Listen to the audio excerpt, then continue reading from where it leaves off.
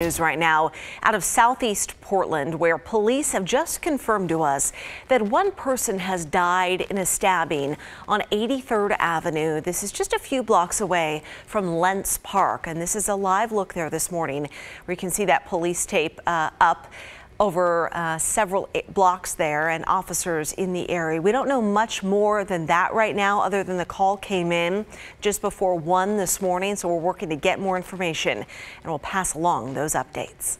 Also right now, some big news for the Portland metro area and our fight against COVID. This Friday, all 3 metro counties will be downgraded from the extreme risk level to high risk. Governor Kate Brown making that announcement yesterday.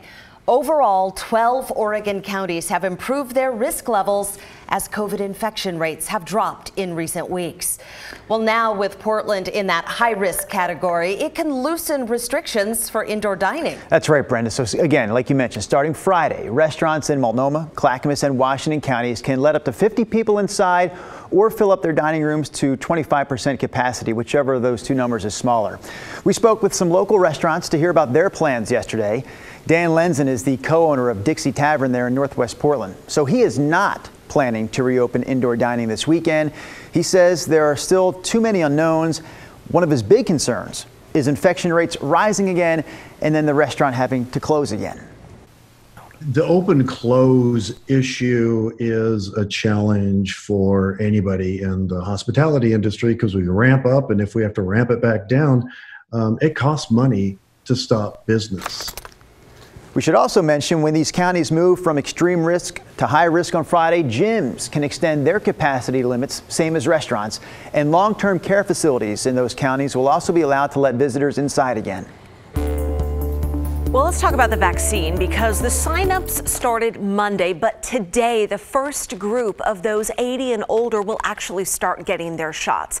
And the Woodburn Health Center is one of a few places in our area that still has appointments available. At last check, there are free slots for Friday as well as next Tuesday and next Wednesday, but only those who live and work in Marion County. You still have to go through the state portal, which is covidvaccine.oregon.gov. You can also find that link on our website. Now, at the airport's drive-through clinic and the convention center, all appointments are booked.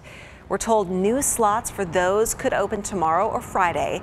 The sign-up system has caused a lot of confusion. First, it opened earlier than the health authority said it would, and then it was hard to get a spot after going through the whole process. You get to the end of those questions where you're supposed to be able to sign on for a time and a day.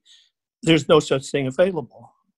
So it kind of defeats the purpose of having to go to this site every day. It doesn't help. The good news is Oregon now expects to receive a boost in doses from the federal government over the next few weeks.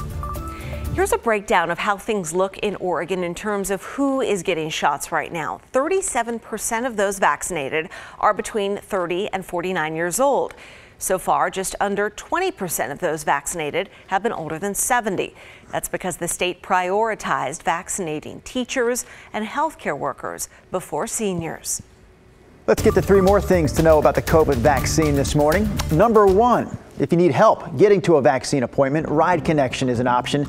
Best part of that option, the rides are free. So they're available to anyone in the Phase 1A or 1B group. The nonprofit says it has received a lot of requests here in the last few weeks, and they expect those requests to continue to grow. You can find schedules, maps, and you can book a ride on the Ride Connection website. Number 2 this morning, a Portland church is stepping up to help seniors book vaccine appointments. They created an online toolkit with vaccine information and tips to book those appointments. They're connecting seniors to rides to the clinic as well. The people from the Madeline Parish came up with this fantastic idea, so credit goes to them. We have a link to their toolkit at KGW.com. And number 3, the FDA is saying that vaccinations for children 12 to 15 years old could start this spring. For younger kids, it'll likely be months longer before that happens. Moderna and Pfizer are in the middle of trials right now. Health officials have said vaccinating kids is key to reaching herd immunity. And those are 3 things to know about the COVID vaccine this morning. We thought it was going to go away quickly, and we didn't know anything compared to what we know now. Well, it's been a while since we've heard from Rebecca Frazier. She was the first Oregonian we talked to diagnosed with COVID, and she's giving us an update 1 year later. Rebecca had been on a cruise with her husband in Japan. A positive test put her in the hospital for almost a month. Morgan Romero caught up with her on Zoom. February 2020, the news hits of a virus spreading in Asia. Thousands were quarantined on board the Diamond Princess cruise ship docked in Japan after it was stricken with the novel coronavirus. Rebecca and Kent Frazier from Forest Grove were on the cruise, and Rebecca was among hundreds who tested positive for the coronavirus. She only ever had mild symptoms, but was taken to a Tokyo hospital where she had to quarantine for 28 days. We checked in with the Fraziers multiple times as the weeks went on. Kent never tested positive, but was kept on the ship for weeks. Then, eventually, he was allowed to wait at a Tokyo hotel. In March, 7.5 weeks after first getting on the cruise, they returned home. We caught up over Zoom this week. Did you feel like there was some stigma when you got back?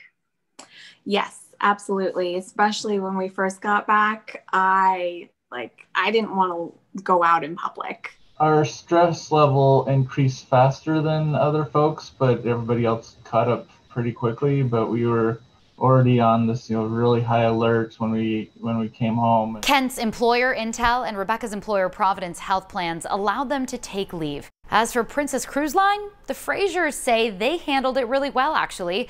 They reimbursed them for the cruise, expenses in Japan, and, along with the Japanese government, also picked up medical bills. A year after her positive test, Rebecca is now fully vaccinated, and the couple is just itching to, yes, go on a cruise again. In the newsroom, Morgan Romero, KGW News. Oh, they're ready to go. Okay. To politics now, and it's day 2 of former President Trump's impeachment trial. Today, the prosecution begins building a case that Trump incited last month's attack on the U.S. Capitol.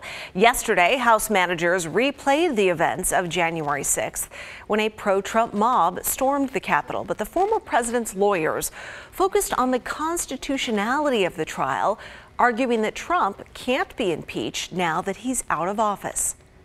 Presidents can't inflame insurrection in their final weeks and then walk away. Presidents are impeachable because presidents are removable.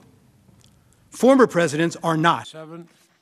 The Senate decided the trial was constitutional in a largely party line vote. 6 Republicans voted with Democrats. The trial is expected to last 2 days for each side to present their case. Then senators can ask questions.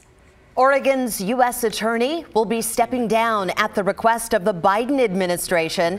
Billy Williams' last day is February 28th. He's one of many U.S. attorneys around the country who served under President Trump, now being asked to resign. U.S. Senators Ron Wyden and Jeff Merkley will create a selection committee to interview and recommend new candidates for the job.